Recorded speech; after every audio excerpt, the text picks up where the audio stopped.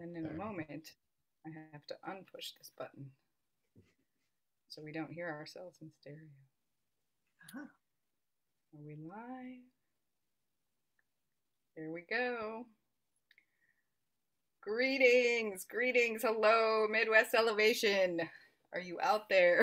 Is anybody out there? Let us know.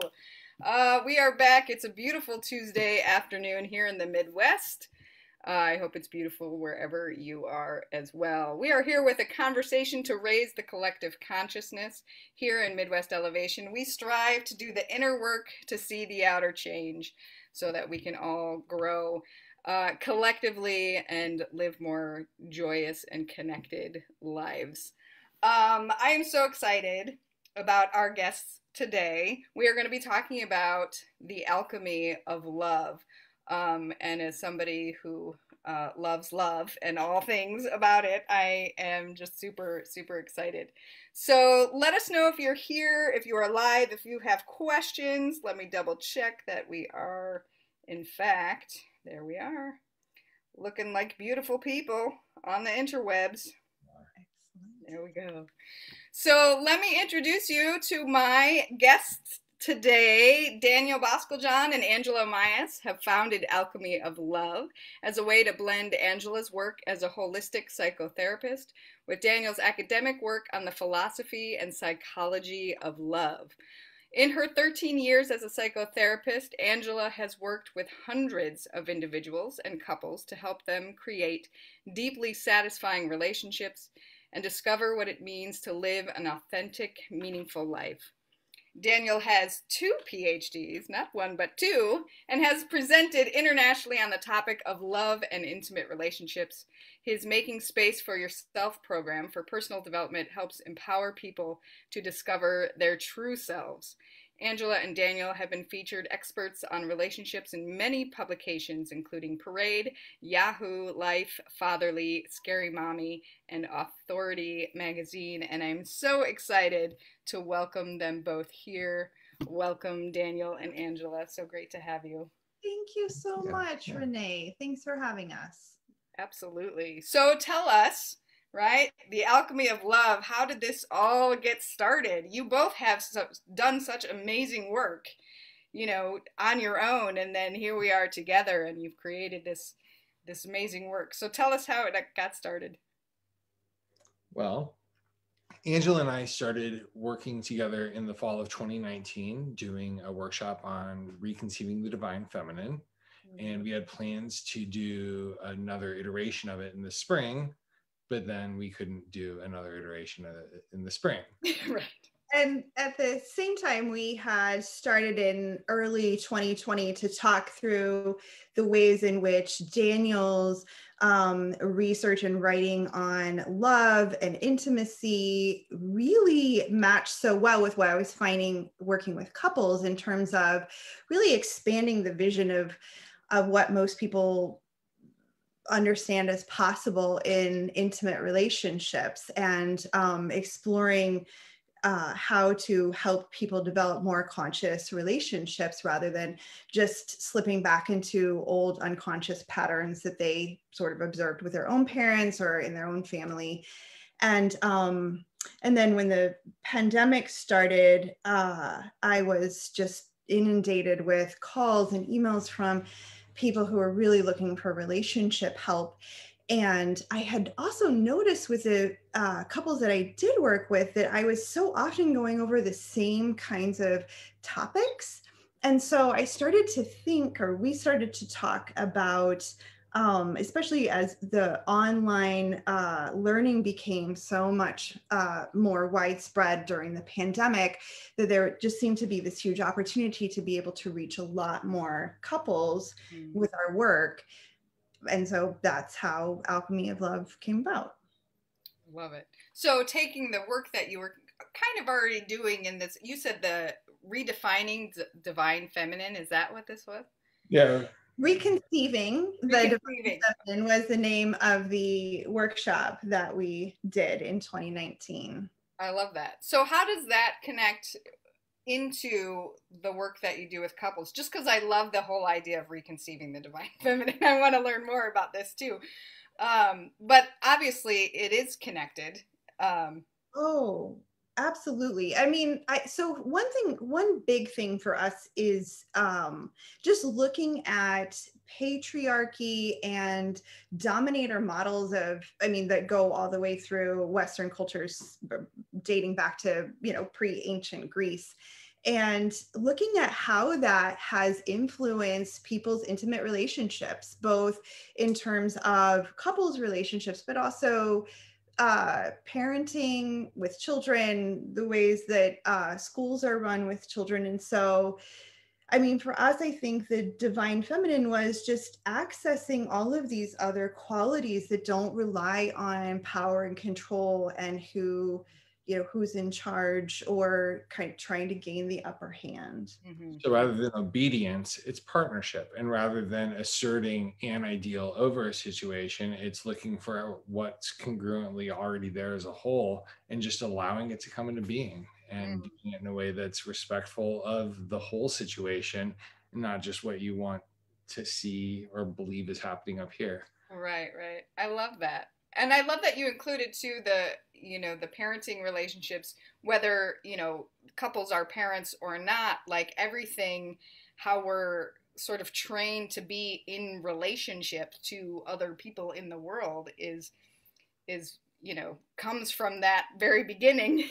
It really does, Renee. I mean, I think that this is something that I explain a lot to couples in my therapy work, but we've also included in our Lovecraft program, which is our year-long relationship program for couples, is that we actually are never taught how to resolve conflicts or differences in a way that doesn't rely on power. And so, as children, we are we're doing something wrong and a parent or a teacher comes along and is like, stop doing that, right? And this is what you need to do instead. And so what I think we learn as children is that, the way that problems are resolved is that the person who has more power just kind of dictates what the solution is going to be.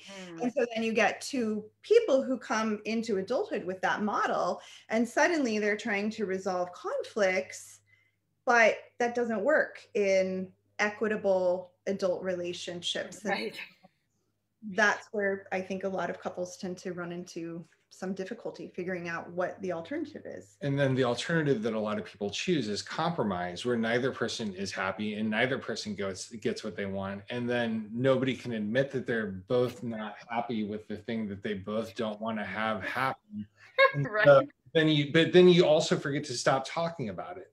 And so there's this huge avoidance gap and communication gap that puts people on parallel paths that's functional, but not really aligned with flourishing. Oh my gosh. I'm writing these words down because they're amazing. But just the idea of compromise and that nobody's really happy, and that, for me, I mean, I could just speak to myself personally. When I hear the word compromise, I feel like I'm giving up or sacrificing something. And like, I'm like, oh, there's got to be another way, like for, everybody to get what they need, not necessarily what they want, but what they need, and go from there. But also I really love too how the idea of being functional in a relationship, like, yeah, it's working, versus what was the other, not flourishing. I knew it was an F word. I was like, it's not fruitful, flourishing. Yeah.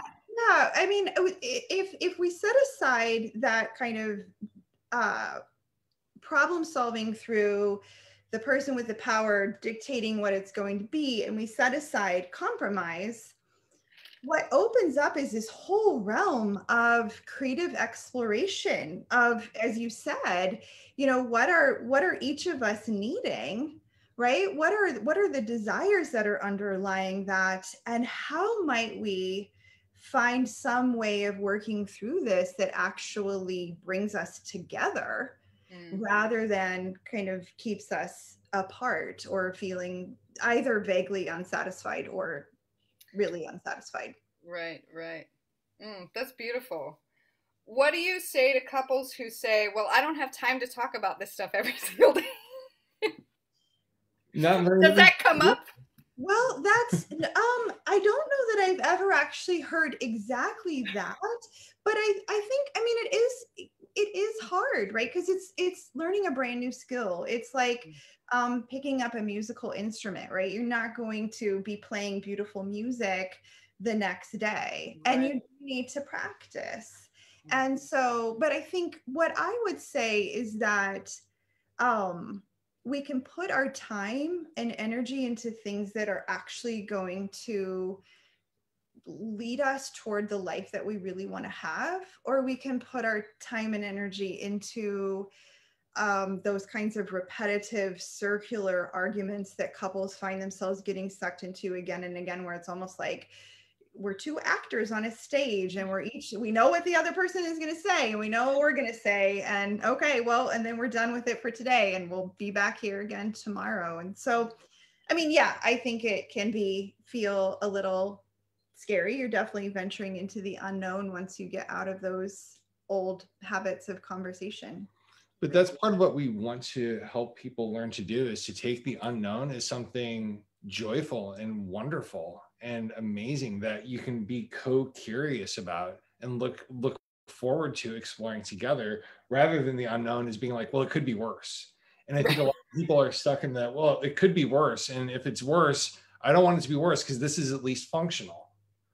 But the avoidance of what could possibly be worse and accepting that you're not happy because something else could be worse than this, like the whole option of actually really being happy is off the table for a lot of people. Right. Why do you think that is? Like, I'm curious about that. And I think we all are scared of the unknown, right? And so I think that that's that natural kind of fear. And I do think that reframing it as an adventure, and that's sort of how we see our roles. It's like, we're not just sending you off into the wilderness alone. Like, we're right there with, and we've done this before, right? So it's sort of kind of hoping for more of an adventure and less of like just being out in the wilderness alone. But, you know, on average, couples who are unhappy wait 6 years to go to couples therapy. And it's heartbreaking on the end of being a therapist, is thinking like, oh, if I had seen you 4 years ago, we would have a lot less to heal from in terms of the wounds that happen in relationships. Yeah. Well, and I'm glad you mentioned the therapy too, because, you know, in the opposite of looking at it as an adventure, right? If what you are offering through Lovecraft is an adventure for couples to learn and grow, that alone feels so different on hearing that for me than like, oh, we need to go to couples counseling. Oh, yeah. That was a big thing that as we were developing Lovecraft, was thinking like, how do we actually create an experiential program where people can have the experience right there of being close and connected and having a meaningful experience together that's also fun. Because I mean, I think that there are a lot of parts of Lovecraft that are really enjoyable. And also, thinking about my work as a couples therapist, I don't know that anyone is ever like, wow, that was fun. That was a great hour. So, but it's also doing it at home. And so that's one of the things that we realized with the pandemic, is that people might benefit, rather than saying like, oh, I know how to do these skills as long as you're sitting with us in an office. Right. You're experiencing these things in your house, and you're already in your house used to orienting at your relationship and at your lives together in a very different way. But it's not in an artificial setting. It's actually in your home environment. And so you start to have all of those new memories and new habits of interaction ingrained where you live in a day-to-day way, rather than somewhere else. So you have your like public selves or your therapy office self versus home self. And as soon as you get home, the whole space is set up with the dynamic where you behave in one way versus another. And so we are hoping to kind of blend those worlds together.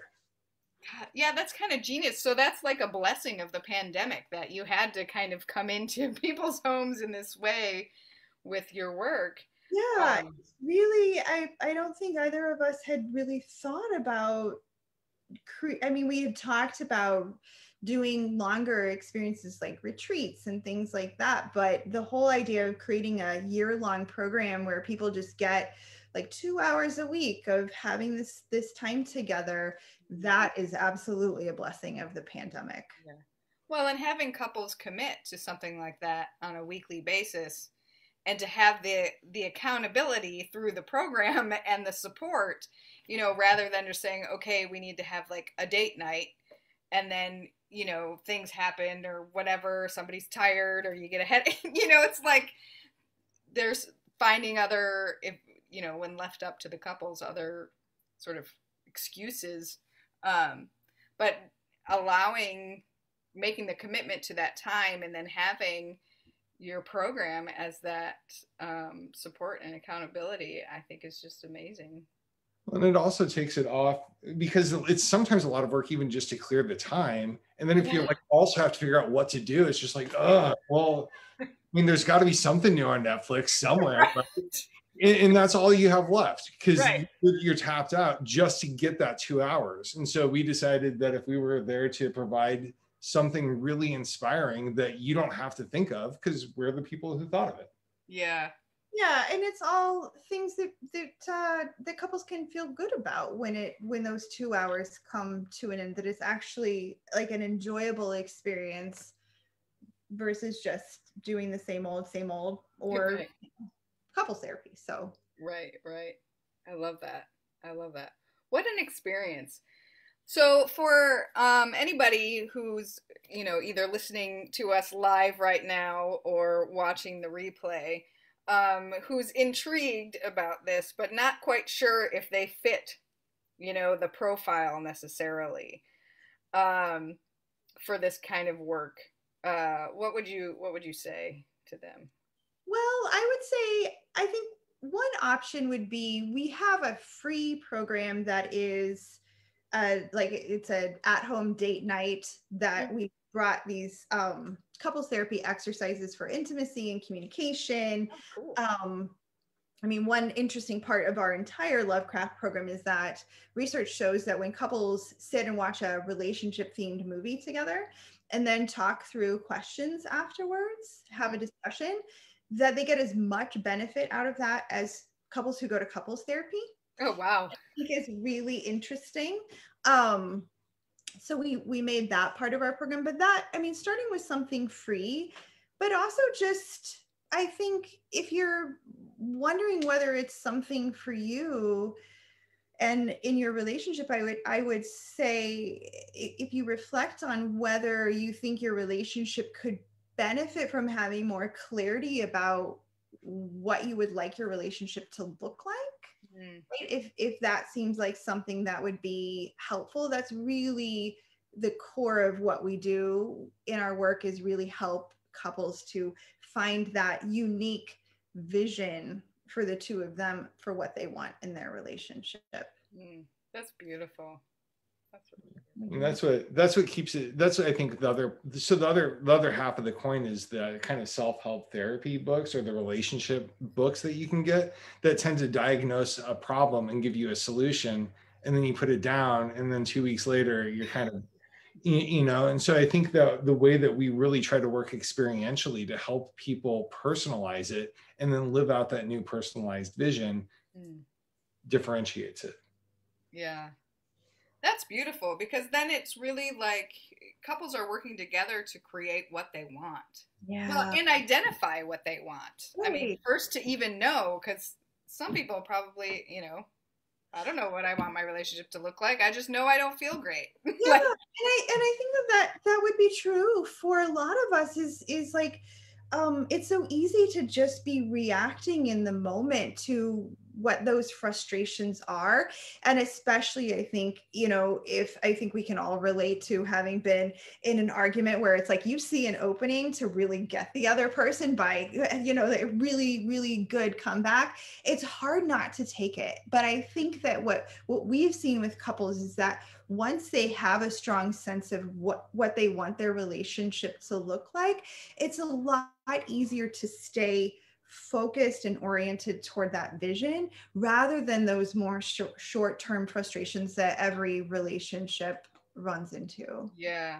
Yeah. Yeah, it's like keeping the common goal at the forefront. And is what I'm about to say or do going moving in that direction or opposite? That's exactly the question.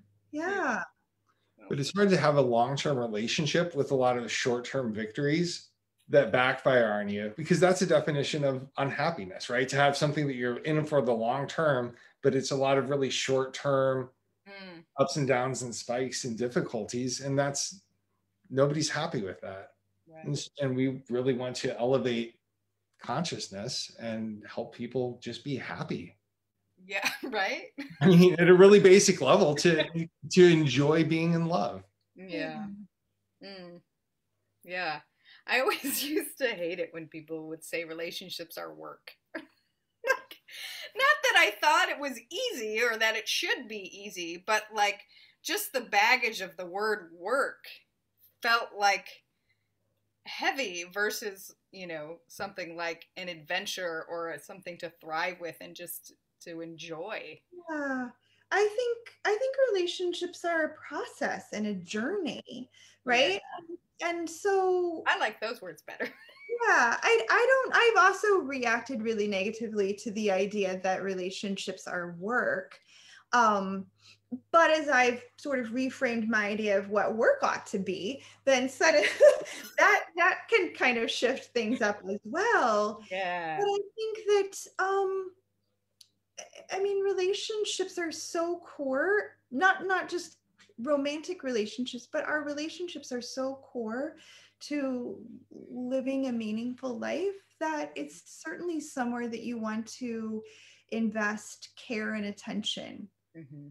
Mm-hmm. And so, even if our relationships are challenging or present a challenge, challenges are what make us excited, right? Challenges are actually, that's why we play games and do puzzles or take classes or read books, right? There's a challenge involved. And if there's not enough of a challenge, things get really boring and flat. Mm-hmm. And I think a lot of people are scared enough of like looking at things as being a challenge that things fall flat Yeah. in a really kind of dry and boring way. And so, Which also goes back to, if when we don't know how to work through conflict, then we tend to avoid it because it's scary. But I think, yeah, challenges are what allow us to grow as humans. And so thinking of intimate relationships as being, I read one author describe it as like people growing machines, right? It like containers, right? It's like the things will come up in our intimate relationships, and we, when we have the skills to be able to work through them, it really does allow us to have closer relationships. Yeah, it's true. Yeah, the word challenging is I don't know, more fun than work. Like, but it's funny that I said that, and as soon as Angela, as soon as you said, kind of redefining what the word work is, I was like, wait, I use that in my tagline, right? We do the inner work, and I'm like, and that doesn't like, that's perfectly fine. But suddenly, when somebody else is in the picture, work doesn't. I don't know. I've got some work to do. At the heart of it, when people say relationships take work, it is really an expression of a sense of, well, you're not really, you need to decrease your expectations for what's possible in a relationship. That relationships are hard and maybe not that rewarding. And so I think that that's, my guess would be that that's what you're reacting to. Yes, that for sure. For sure. Versus the growth that can happen, every challenge is an opportunity to learn something about yourself and each other. Well, before we've got just a couple minutes left. If anybody's got questions, please put them in the chat for us. But also, I did want you to mention, so for any of our listeners who are not currently coupled, to talk a little bit about the alchemy of self, because I know that's the piece. And as somebody who firmly believes that you have to do that work on yourself in order to even be in the relationship. Like, Yeah. Yeah. And so all of, I mean, exactly that is a lot of at the heart of what we're doing with Alchemy of Self. It's identifying that a lot of the qualities that help us be successful in our relationships with others, whether it's a romantic other or whatever other is involved, requires a lot of deep work. But that's really where joy is. And that if you try to look in other spaces to find joy or contentedness or peace or happiness, you'll always fall short. It really starts here and then it expands outward and it just overflows outward as long as it's also here. And so couples can support each other in doing that kind of self-work and with what we're doing, or you can just be alone and do it, or you can do it as a couple. And I mean, you can kind of do whatever, but it's, go ahead. Yeah, well, we really looked at it as like, obviously we wanted something. Also, we don't want to exclude people who aren't in partnerships or who are in partnerships where their partner isn't necessarily interested in this kind of work, but to just experience the way that personal growth that can come when you really tap into your inner wisdom and recover the most joyful parts of yourself as a child and heal your relationship with your body. And there are so many things that go into being a flourishing adult, just individually. I think we're both really excited for Alchemy of Self for that reason. Mm-hmm. Well, so beautiful. So does your year-long program, do you have a single start or is it rolling enrollment? Yeah, it's just rolling, so people can sign up whenever makes sense for them, and then it just continues for the year. Yeah. Awesome. Well, so beautiful. I'm so grateful to you both for taking the time to be here and talk with us here in Midwest Elevation about the Alchemy of Love. I'll be sure to put links in the comments here for everybody if they want to check out your website and maybe snag that free date night. I'm going to look that up. That sounds fun. And anything else. Any last words of wisdom for us? We could just talk for hours about this. So thank you so much for having us. It's been a really enjoyable conversation. Absolutely. Absolutely. And all the best to you all. Midwest Elevation, we will be back next week for another conversation to raise the collective consciousness with Jen Cormier, and we will be talking about grief and healing that, working through all that. I'm so excited that she will be joining us next week. So we will see you then. Thanks, everybody.